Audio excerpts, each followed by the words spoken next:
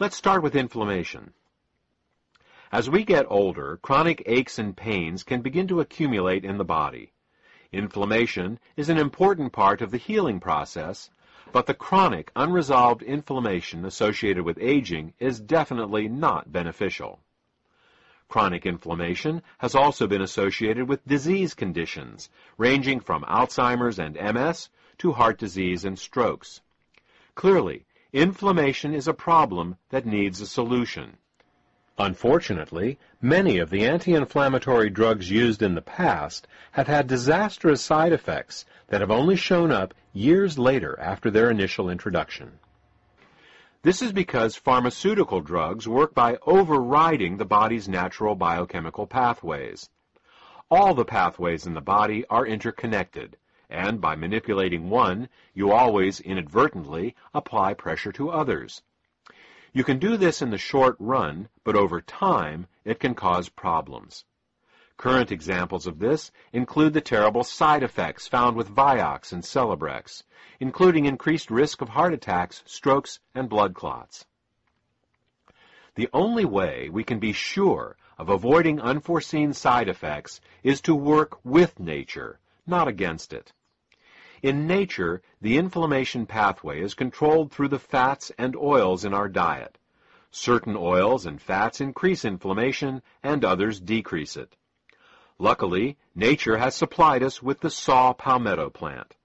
Saw palmetto oil works by inhibiting the same lipoxygenase and cyclooxygenase inflammation pathways that the pharmaceutical drugs do, but it does so in a manner that nature intended and is familiar with, that is, through dietary oils.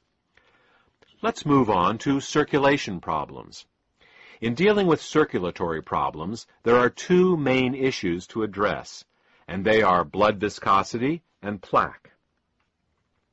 Blood viscosity refers to how thick the blood is, how prone it is to forming clots. We need our blood to clot to prevent us from bleeding to death from injuries.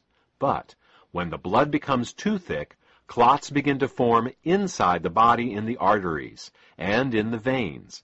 These clots can decrease the flow of blood, leading to fatigue if they are small, and strokes and heart attacks if they are large.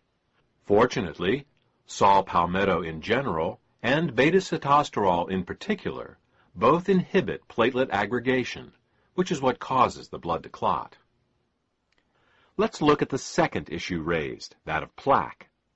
Plaque are the blockages that grow inside the arteries, obstructing blood flow. Scientific studies have shown that beta-sitosterol supports the removal of fat directly out of arterial plaque. Many people think that all they need to do to take care of their circulation is to keep their cholesterol low. The truth is, it isn't the fat in the bloodstream that causes the problem, but rather the fat in the plaque itself. While lowering cholesterol may look good on a blood test, the real key is lowering the fat in the plaque and keeping the blood thin. Still, if a good blood test is important to you, you will be happy to hear that beta-sitosterol has also been clinically shown to support the lowering of LDL cholesterol and triglycerides.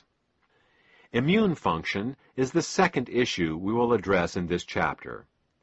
While most people believe that a stronger immune system is a better immune system, the truth is that what we really want is a strong and balanced immune system.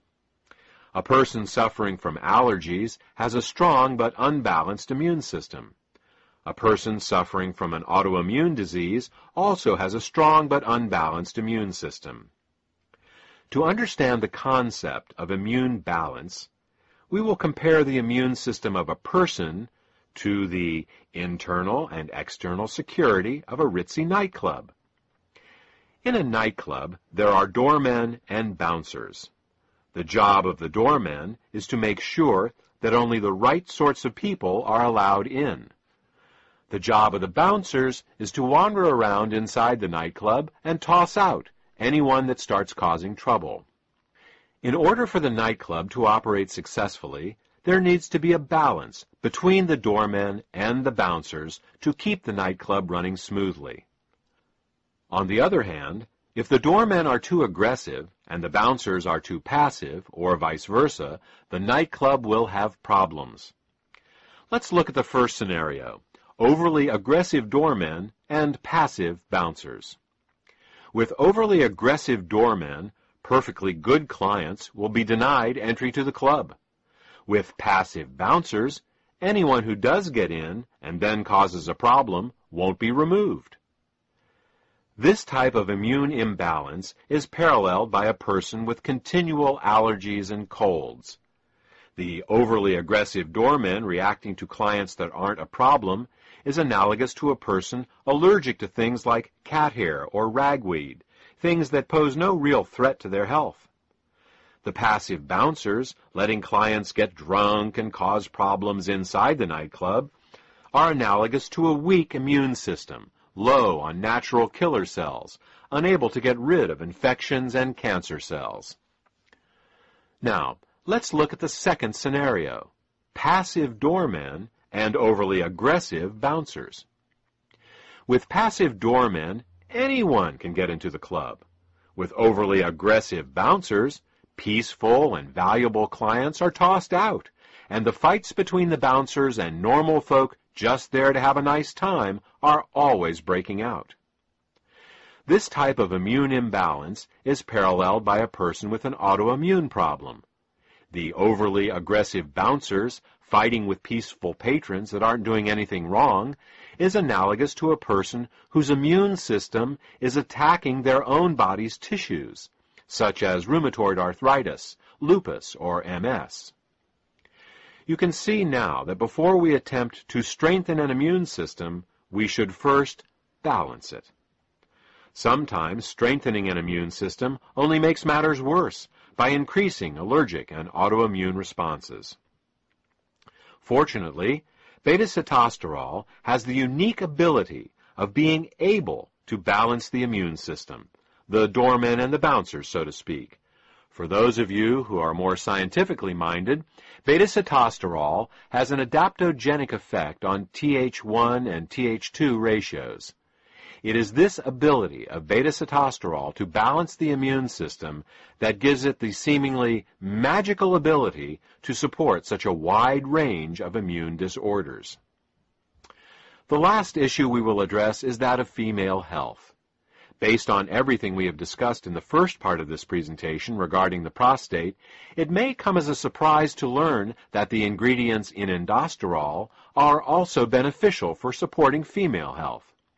In fact, saw palmetto has a long history of use for both men and women. It has been used as a reproductive tonic for women, increasing libido, fertility, and increasing milk flow in nursing mothers. It has also been prescribed to relieve painful periods, to regulate the menstrual cycle, and for pelvic inflammatory conditions, including salpingitis and ovarian pain. It has even been used to increase the weight of the uterus in postmenopausal women. Saw palmetto also has an affinity for the urinary system and has been taken to relieve urinary infections and fluid retention. This brings us to the end of this presentation. We started talking about a product for the prostate, continued with circulation, inflammation, and immune disorders, and ended discussing women's health. That's one of the nice things about working with natural ingredients. Instead of getting unexpected side effects, you get unexpected side benefits. You start working on helping one problem, and you end up helping lots of problems that you didn't even know were related. I hope this information has been helpful to you. If you have any questions about how Endosterol can support your health, contact the health